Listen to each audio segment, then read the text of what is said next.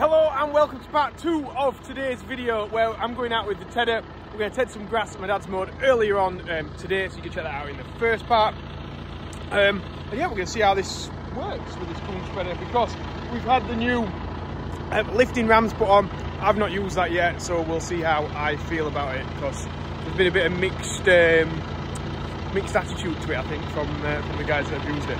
Right, I'm going to get on because the gate's shutting behind me, so I better get going. Right, we'll get a bit of a time lapse on, I think, and get ourselves to the field.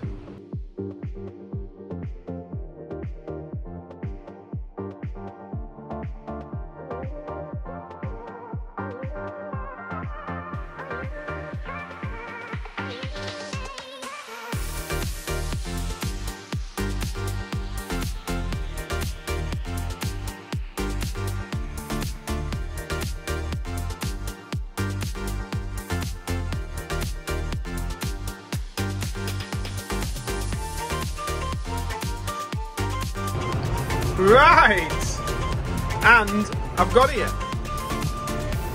So my dad was in here, we had a little bit of a breakdown earlier, you see that in the earlier video. Yeah, we'll get set up here, fold her out and ted some grass. So I have to pull on this string here and hold that tight, and then I've not pulled on it tight enough. I'll tell you what, I'll get it started and then we'll clip to it. Right, we've got it going now. So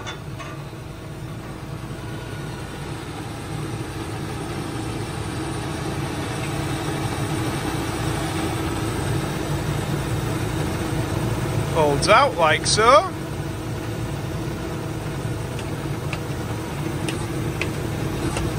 And we'll just put it into float. Drop it down. What I don't like though is the pin, that pin, we've had to change for this pin because that one captures with that lug on it, that bit, it doesn't, yeah, it just doesn't work basically, so we've had to put an old pin in and make it work. We'll fire it up. This ain't no good either, look. So that's going to bend my clip.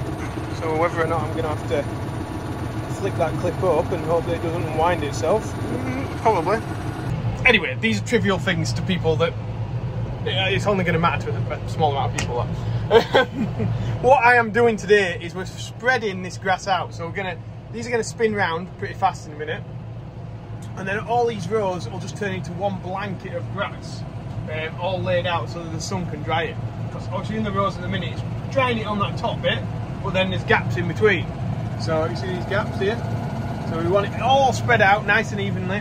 It's going to snap the stems so that the moisture comes out better and the sugars are released. And yeah, basically try and dry it out so we can make some hay. So we can bale it and not have to wrap it, fingers crossed. We'll just put it under a shed, it's all covered, forgotten about, and we can use a big square baler. Whereas if it gets rained on and we have to make it into, the forecast changes and we have to make it into silage, then 1, we'll probably have to round bale it. 2, I'll have to go and get the wrapper. 3, Joe will be wrapping again until God knows what time at night, because there's going to be too much to do. So yeah, we're crossing our fingers and hoping for hay. So I've got these spinning round now, and we'll have a little drive and see how she goes.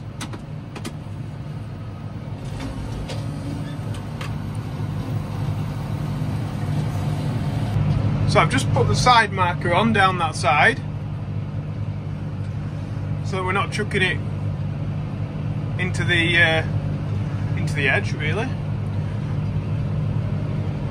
And yeah, we're on it. We're turning grass. I think it's working pretty well. Oh, not that good when it comes to a stick though. It's really good having this wide rake, because our previous one was quite small. It sort of led you to want to go a bit faster than you probably should do. Wider's better, we can go slower, we can make a better job, and we can get more ground covered. We're not turning around as many times. Yeah, it's good. I like it so far. although I've not got to the end yet where I've got to lift it up, which I think might become a bit of a problem. But anyway, we'll get into that later. Okay, so I can't have that out of the clip. You're just going to have to keep getting battered in there. Right. That's not good. So you can see where my dad's turned the corners with the mowers. There's a nice mohican of grass here. But while I'm out of the tractor, I just wanted to admire this beautiful evening that we've got. What can be better, eh? But yeah, there's not many things better than just heading grass and being out in the countryside, is there? Like, what a job we have as farmers. Absolutely fantastic. It is. It's brilliant. I've got my bottle of water, I've got my can of pop. We're going to be going all night, and yeah, I'm happy. Becky and the kids, they're out somewhere. Where have they gone? Yorkshire Wildlife Park or something with Becky's cousin. So, you know, I'm just going to be here all night. Business. How on earth that has got stuck on there, I do not know. But it'll have to come off. It's really, yeah, what? Jam-packed in there. Oh, I've got it off. That's horrible, that stuff. So I don't know what had happened there. Looks like some bottom stuff that was just bound up. Anyway, we'll get back on. Well, it's got a little bit later now. I finished this field. We've just got it all folded up. And everywhere is spread out.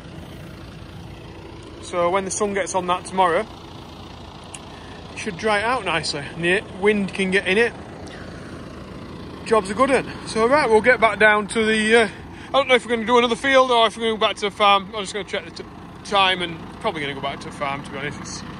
It's dark, it's not going to do anything overnight. So just get out tedding in the morning. So make our way back. Got my lights on, it's that dark.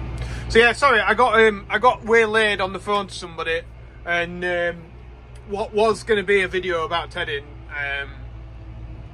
didn't really happen so much, but it was nice to chat to somebody yeah, for a long extended period of time. It's good, I like it, catch up with an old friend. So yeah, need that sort of thing, especially when you sign a tractor all day. So if yeah, bring your old friends up is what I'm gonna say, because it's made me feel better. So answer as a percent, I am 90% today. So yeah, business. Hope everyone's had a great time. Anyway, I'm just going to leave it here. So a little short video on tedding, sort of ish. But anyway, see you later. Like and subscribe. Bye.